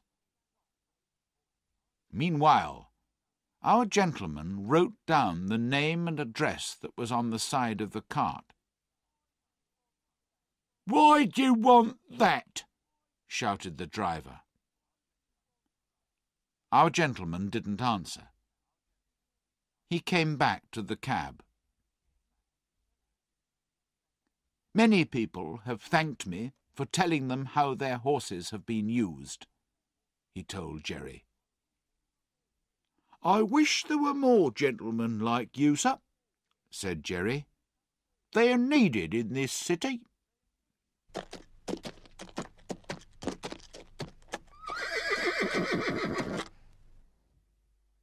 Chapter 11. Goodbye to old friends. One day, we were waiting outside one of the London parks when a dirty old cab drove up beside ours. The horse was brown, with bones that showed through her coat. I was eating some hay, and the wind took a little of it her way. The poor animal put out her long, thin neck and picked it up, then turned and looked for more. There was a hopeless look in her dull eye, and I wondered where I'd seen her before. Then she looked straight at me. "Black Beauty, is that you?" she said. It was Ginger. But how different she looked. Her face, which was once so full of life, was now miserable and full of pain, and her breathing was very bad. I moved closer to her so that we could have a quiet talk, and it was a sad story that she told me. After 12 months' rest at Earl's Hall, she was considered to be ready to work again, and was sold to a gentleman. She got on well for a little while, but after a long gallop one day, she became ill again. She was rested, was seen by a horse doctor, then sold. In this way, she went from owner to owner several times, each one poorer than the one before. So, at last, I was bought by a man who keeps a number of cabs and horses and hires them out," said Ginger. "You look happy and comfortable with life as a cab horse, and I'm glad. But it's different for me. They whip me and work me 7 days a week. They say that they paid more for me than I was worth, and now they're trying to get their money back by working me until I drop. You used to stand up and fight when people were cruel to you, I said.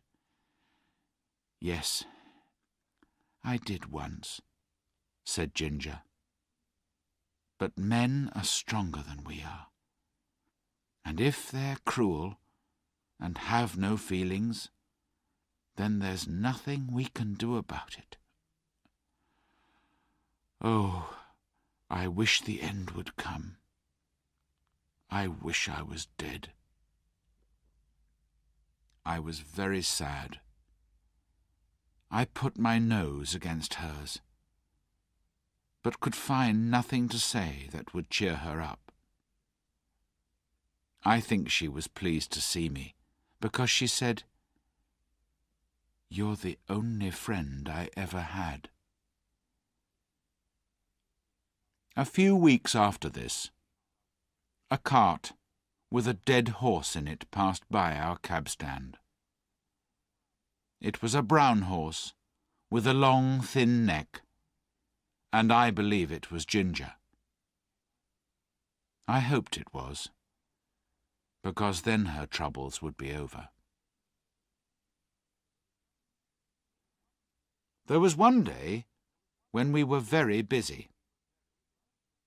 First, a fat gentleman with a large bag wanted to go to Bishopsgate Station. Then we were called by a lady who wanted to be taken to Regent's Park. Then a man jumped into the cab and called out, "Bow Street Police Station, quick!" After another journey or two, we came back to the cab stand, and Jerry gave me some food, saying, "We must eat when we can on days like this, Jack." And he took out the meat and bread Polly had given him. But neither of us had eaten many mouthfuls before a poor young woman came along the street. She was carrying a child, and she looked lost and worried. "Can you tell me the way to St. Thomas's Hospital, please?" she asked. "I have to take my little boy there, and I'm a stranger in London." The little boy was crying as she spoke. "He's in great pain and can't walk, but the doctor says that if I can get him to the hospital, then perhaps he'll get well again." "You can't carry him through the crowds," said Jerry. "It's 5 kilometres, and that child is heavy." "I'm strong," said the woman. "I think I can manage, if I know the way." "You can't do it. Just get into this cab, and I'll drive you there. Don't you see that it's beginning to rain?" "No, sir, I can't do that," she said. "I've only just enough money to get me home again." "Listen," said Jerry. "I've got a wife and children at home, and I'd be ashamed of myself if I let a woman and a sick child put themselves in danger. Get in the cab, and I'll take you for nothing." "Oh, how kind you are," said the woman, and began to cry. Jerry opened the door, but 2 men ran up, calling out, "Cab!" "It's taken," said Jerry. But one man pushed past the woman and jumped in, followed by the other. "This cab is already taken, gentlemen," Jerry said again, "by this lady." "Lady," said one of the men unpleasantly, looking at the woman's poor clothes. "She can wait. Our business is very important. And anyway, we were in first, and we'll stay in." A smile came over Jerry's face as he shut the cab door. "Stay in as long as you like, gentlemen. I can wait while you rest yourselves."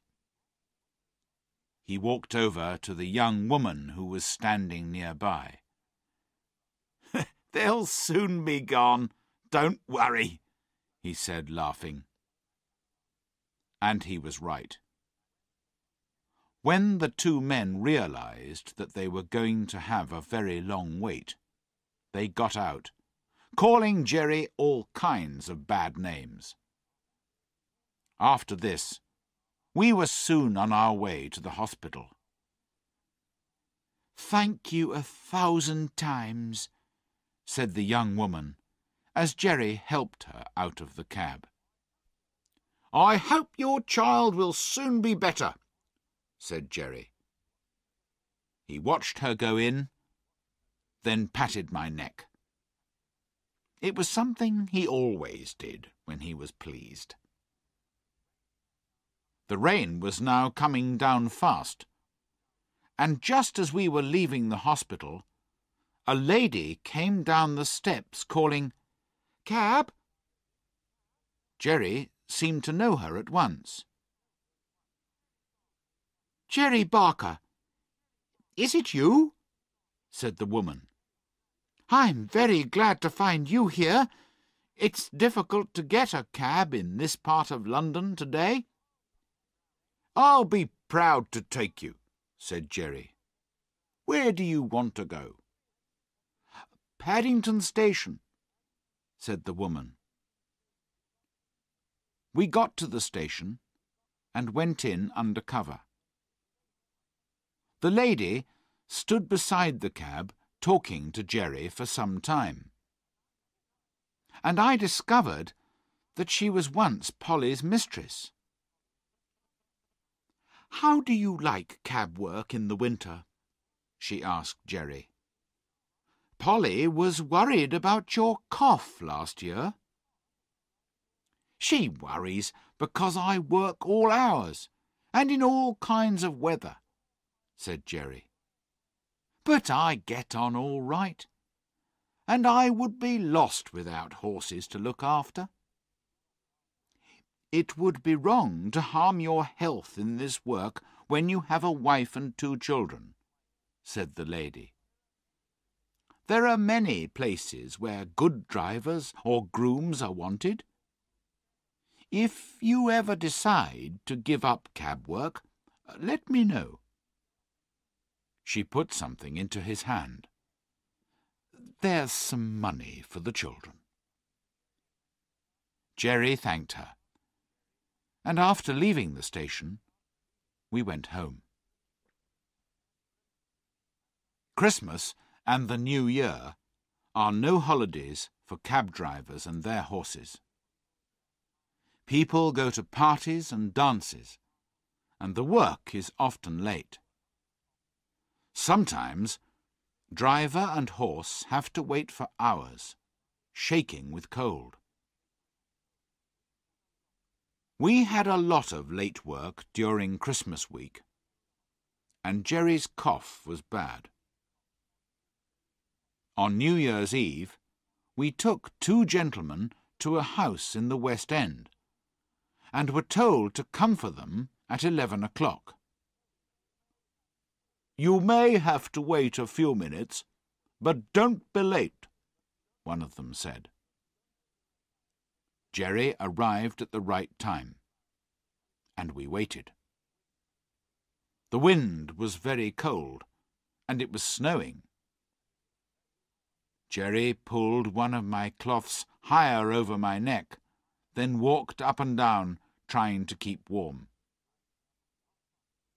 At 12:30, Jerry rang the doorbell and asked if the gentleman still wanted the cab. The man at the door said, "Oh, yes, you'll be wanted." At 1 o'clock, the door opened, and 2 men came out. They got in the cab without a word, and told Jerry where to drive. It was 3 kilometres away, and when the men got out, they didn't say they were sorry for the long wait, but they were angry when Jerry made them pay for the extra waiting time. But it was money hard earned. When we got home, Jerry could not speak, and his cough was terrible. But he groomed me and made sure that I was warm and comfortable. It was late the next morning before anyone came, and then it was only Harry. He cleaned us and gave us our food, but was very quiet. Later that morning he came again, and this time Dolly came with him. She was crying, and I discovered from their conversation that Jerry was dangerously ill. 2 days passed, and only Harry and Dolly came to the stable.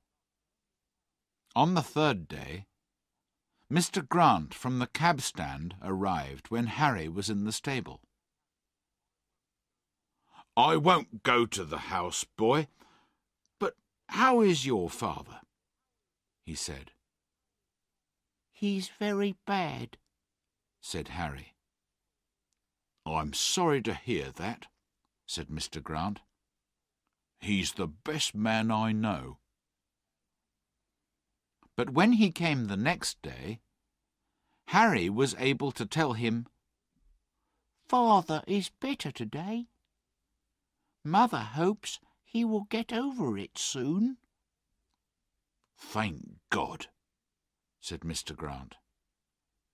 He was a kind man, and did a lot to help the family during this time, because while Jerry was ill, he was earning no money, and we all had to eat. Jerry got slowly better, but the doctor said he must never do cab work again. The children talked a lot about what their mother and father would do, but a few days later, Dolly ran into the stable to find Harry. "There's a letter from Mrs. Fowler, Mother's old mistress," said Dolly. "She wants Father to be her carriage driver, and we're going to live in a cottage in the country, with chickens and apple trees and everything." This was bad news for me. I was not young now, and could not hope for a better master than Jerry, although Mr. Grant promised to find a comfortable place for me. I never saw Jerry again, and was very sorry to leave.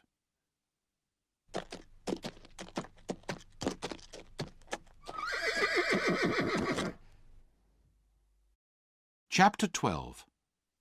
Hard Times.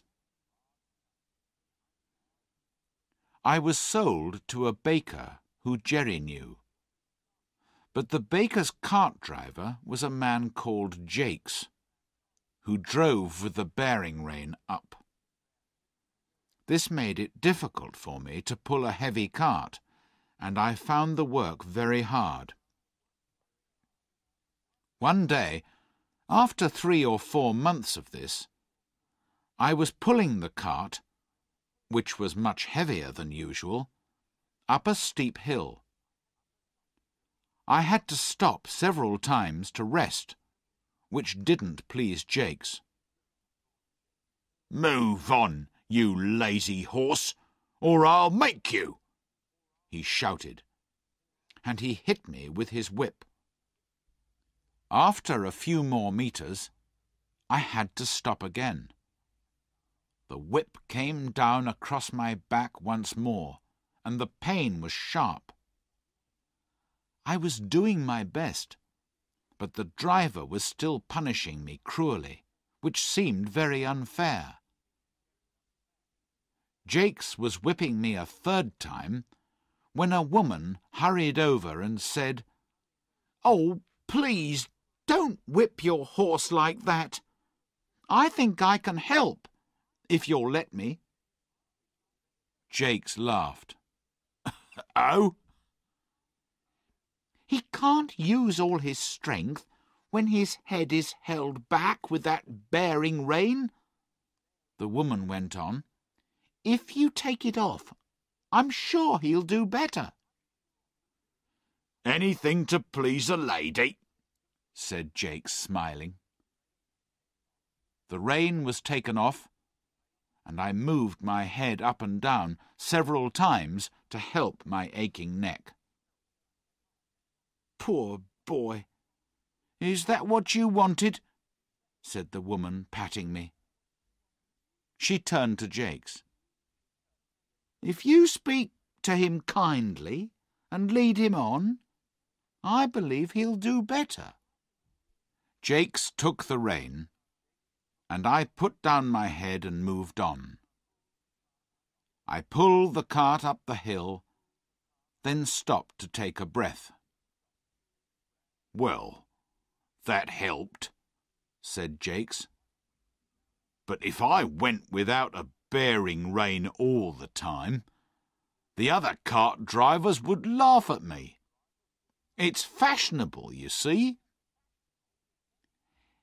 "It's better to start a good fashion than to follow a bad one," said the woman. "Many gentlemen don't use bearing reins now." She gave me another pat on the neck and walked on. After that, Jakes always took off my bearing rein when I was going up a hill, and that made my life easier. But pulling heavy carts day after day slowly began to exhaust me, and a younger horse was brought in to do my work. I was sold to another cab owner, whose name was Nicholas Skinner. He was hard on his drivers, and they were hard on the horses. We worked long hours, had no Sunday rest, and it was a hot summer. My driver was just as hard as his master, and he had a cruel whip with something sharp at the end, which often cut me and made me bleed. It was a terrible life, and sometimes, like poor Ginger, I wished I was dead. One day I nearly got my wish.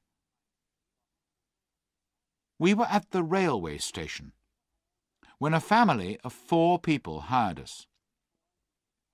There was a noisy man with a lady, a little boy, a young girl, and a lot of heavy luggage.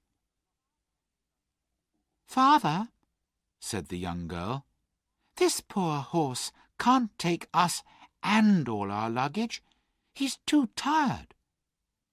"Oh, he's all right, miss," said my driver. He put a heavy box on the cab with the other luggage. "Father, please take a second cab," said the girl. "I'm sure this is very cruel." "Grace, get in at once, and don't be stupid," said her father. "The driver knows his own business." My gentle friend had to obey, and box after box was lifted up and put on the top of the cab, or next to the driver. Then the driver hit me with his whip, and we moved out of the station. The cab was very heavy, and I had not eaten or rested since early that morning. I did my best, and got along quite well until we came to Ludgate Hill. By then I was exhausted, and the heavy cab was too much for me. My feet went from under me, and I fell heavily, knocking all the breath out of me. I lay quite still because I could not move. Indeed, I expected to die. There were angry voices above me, and luggage was taken off the cab, but it was all like a dream. I thought I heard the girl's voice saying, "Oh, that poor horse, it's all our fault." Someone loosened my bridle and collar, and another voice said, "He's dead. He'll never get up again." I heard a policeman giving orders, but I did not open my eyes. Cold water was thrown over my head, some medicine was put into my mouth, and I was covered with a cloth. I don't know how long I was there, but a man with a kind voice persuaded me to try to get up, and I managed it. Then I was gently led to some stables close by.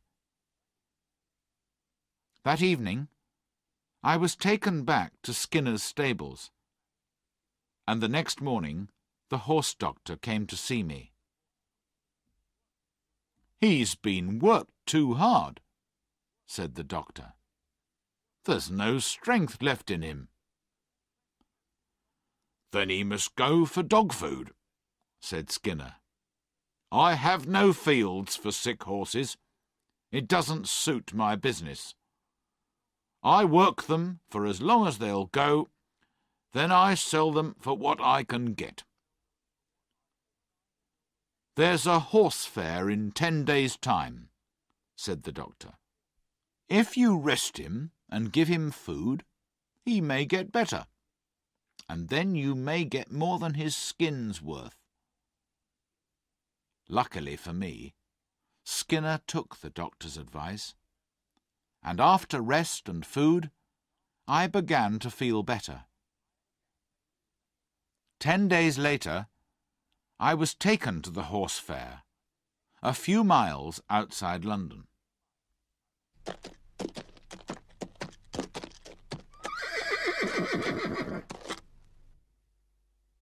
Chapter 13.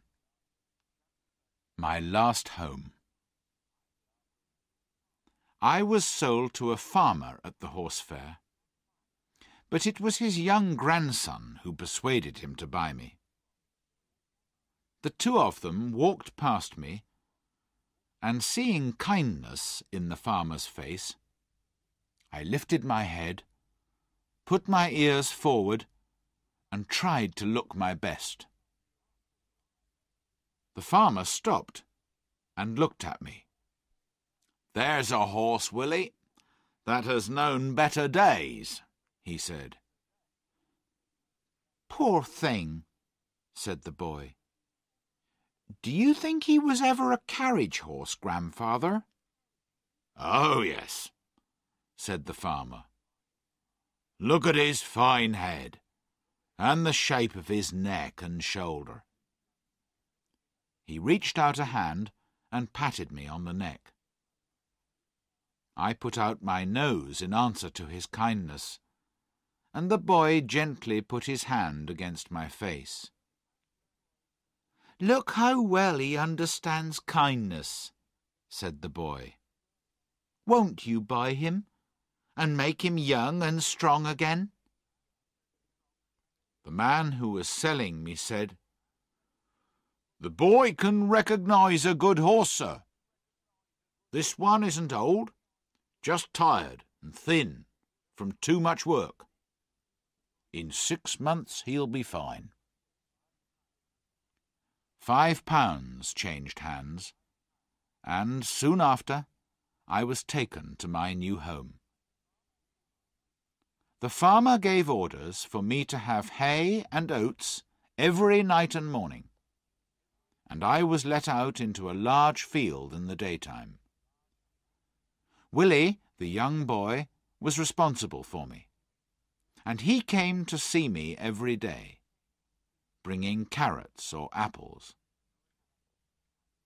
During that winter, the rest, the good food, the soft grass and gentle running and trotting all helped to make me feel quite young again. When the spring came, the farmer tried me with a carriage, and I did the work quite easily. "He's growing young, Willie," he said.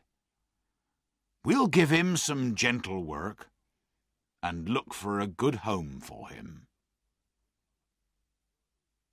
One day during this summer, the groom cleaned and dressed me with special care, and Willie seemed half worried and half excited as he got into the carriage with his grandfather. "I hope the ladies like him," said the farmer. A kilometre or two beyond the village, we came to a pretty house, and Willie went to knock on the door.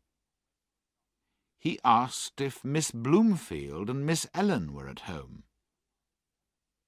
They were, and Willie stayed with me while the farmer went into the house. He came back about 10 minutes later with 3 ladies. They seemed to like me, but one of them, worried by my knees, wondered if I was safe. "It's true his knees were broken once," said the farmer, "but we don't know why he fell. It was probably a careless driver, and not the horse's fault at all. He seems very safe to me. If you like him, you can try him for a few weeks," he went on. "Then your driver will see what he thinks of him." One of the 3 ladies, a tall, white-faced lady who held the arm of a younger woman, said, "You have always given us good advice about our horses, so we accept your offer to try him." The next morning, a young man came for me. He looked pleased until he saw my knees. Then he said, "I'm surprised you suggested this horse to my ladies." "You're only taking him to try him," said the farmer. "If he's not as safe as any horse you ever drove, send him back, young man." I was taken to a comfortable stable, given some food, then left to myself. The next day, the groom was cleaning my face when he said, "That's just like the star that Black Beauty had on his forehead. I wonder where he is now."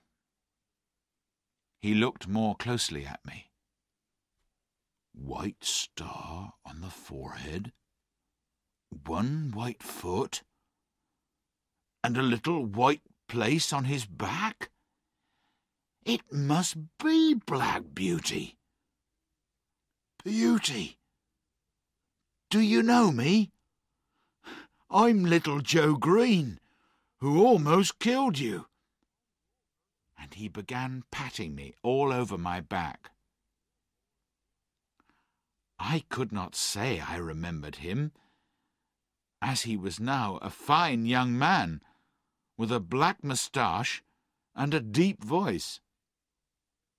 But I was sure he knew me, and that he was Joe Green, and I was very glad. I put my nose up to him and tried to say that we were friends.